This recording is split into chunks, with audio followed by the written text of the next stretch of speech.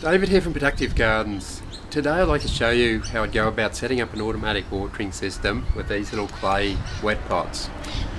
I've got about there's 10 or 12 roses that I've planted along here. They only went in about 5 or 6 weeks ago and they're going really well. But now they're starting to warm up. I'm just not going to be able to get out here every few days to give them a water. So I'm just looking for something to make them more maintenance free, and that's where these little wet pots are perfect.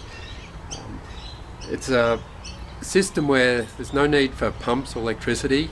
It's just a matter of having a reservoir set up. It's a gravity feed system, so it's just a matter of having the tank elevated slightly above what we're looking to water.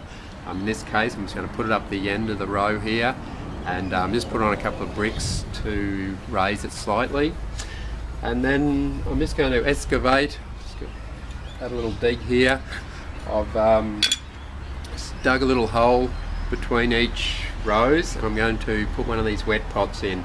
It's just a matter of burying them up to sort of the top of the neck there, and then they'll all be connected back to the tank with this 4mm tubing. The wet pot's got a little T-piece in the top, so it'll just go from one to the other along the line.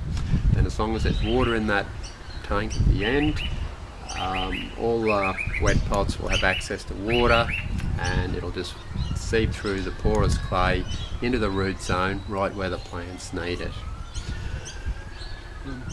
For more information on the wet pot watering system, jump on the website at productivegardens.com.au.